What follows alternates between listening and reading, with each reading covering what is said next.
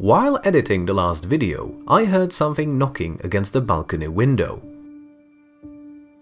I turned my head, got closer to the window, looked through, and found a tiny bird sitting on the ground breathing heavily. I realized that it had just crashed into the glass, which could hurt it really badly. I didn't know what to do, but I couldn't leave it there, especially since it was raining. Cookie immediately ran to the window and started looking at the bird, but not with the eyes of a predator. He seemed to think that we should help it somehow too.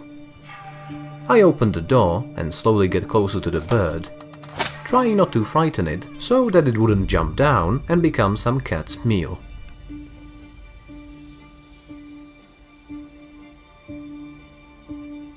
But it didn't go anywhere. The closer I came, the more I felt it needed help, because usually wild birds stay very far away from people. There was some liquid beside it, and at first I thought it was blood. But then I realized it was excrement. The bird was sitting and looking at me, as if it understood that I was trying to help it.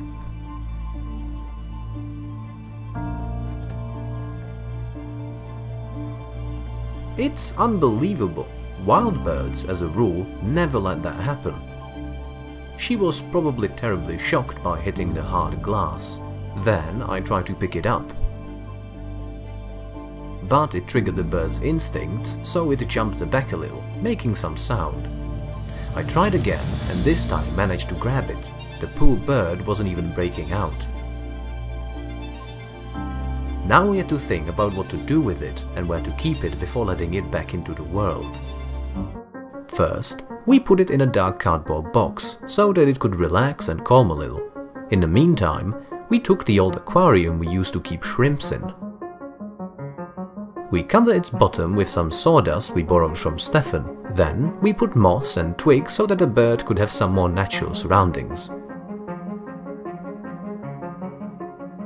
On top of it, we put a towel so that it wouldn't jump out. Before putting the bird inside, we gave it some water, because food is something it could live without for some time, while water is extremely needed. Its eyes were closed, and it seemed to have been dying, but as soon as it felt a drop of water on its beak, it swallowed it and opened its eyes, full of life and energy. Just look how beautiful it is. The eye looks like it's painted. Fortunately, the bird liked the aquarium, so it was rather calm. Feeding it was unlikely to work because it is so tiny that if we held it in our hands, putting some food inside of its beak, we could possibly cripple it. Moreover, it would be really stressful. Many people when helping birds make the mistake of feeding them bread. You should remember that bread is not the right food for wild birds, because they are used to eating insects, and baking may just be the cause of their death. We decided to keep them until the next day, letting it recover, gain strength, and hopefully become ready to fly to its friends. We covered the house with a towel, providing darkness, and left it to rest. When I got to the room in the morning, we found that the towel had been slightly moved. Cookie was lying on the floor, and the birdie was gone.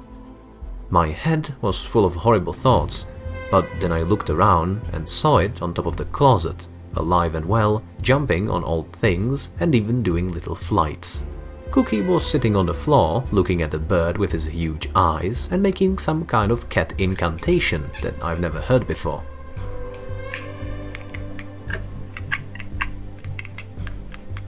Finally, we may let our little birdie out. Hopefully, it has recovered and got enough strength to fly and get its own food. I slowly opened my palm. The bird was thinking for a moment and then took off. It made a short landing on a lamp, apparently to say goodbye to us, and flew away to the tall spruces where it probably lives. Seeing how briskly it was jumping and flying around, we were sure that it was capable of taking care of itself again. We are really glad that we took the bird in, because who knows what would have happened if we have just left it out there on the balcony in the rain.